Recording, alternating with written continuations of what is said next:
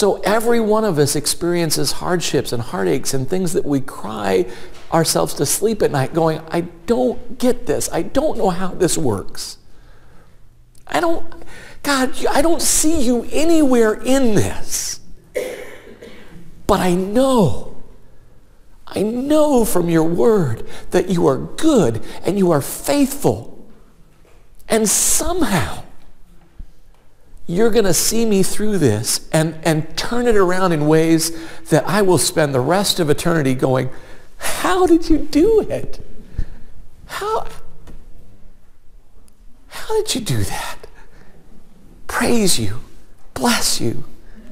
You alone are God.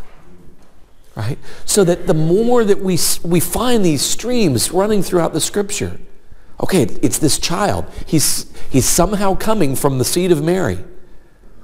And so maybe this, maybe, you know. And so then Mary comes and onto the scene and the you know, you're going to do this?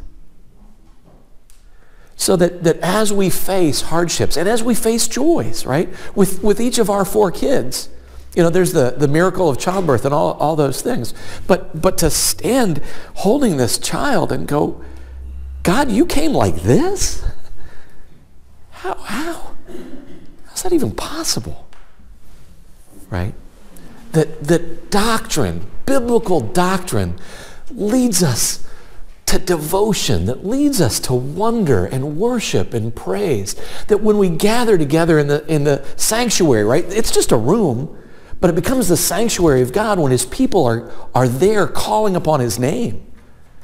That we stand in the line of God's saints who have for years gathered here and called upon Christ, and that Christ has faithfully met with us and shown up and received our worship because of what he alone has done as the only mediator between God and man.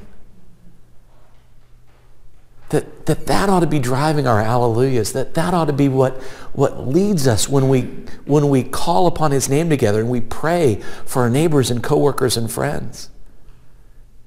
Amen, Lord. You've done it with me. Do it with these as well.